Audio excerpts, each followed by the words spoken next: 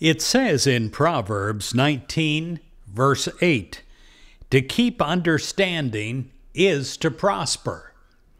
When you understand that God is with you, when you fully get it, then you know that you have and you're connected to the most valuable asset that you could ever have as a human being. That every moment of every day, every second of every month, you are surrounded, protected, and taken care of. If you were to ask people what prosperity means to them, you would receive many different answers. I know that I have. You would receive answers such as abundance, success, opulence, victory. Prosperity probably has as many different meanings as there are people. For prosperity, in the end, is a state of consciousness. It is up to each individual to decide what it means in her or his life.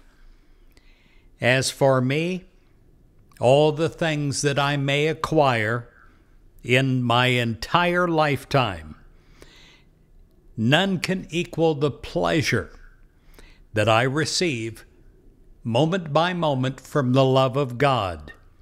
It is something that no amount of money can buy. Your life is full of spiritual gifts. You receive and you draw upon God's love and God's strength, God's wisdom, and God's assurance every single day. God gives you the gifts of spirit freely, and you're grateful for the opportunity that you have to use them in wise and in loving ways. You are prosperous, for God is the source of all that prospers you. When you understand this, when you fully comprehend this, then you are a person of constant prosperity.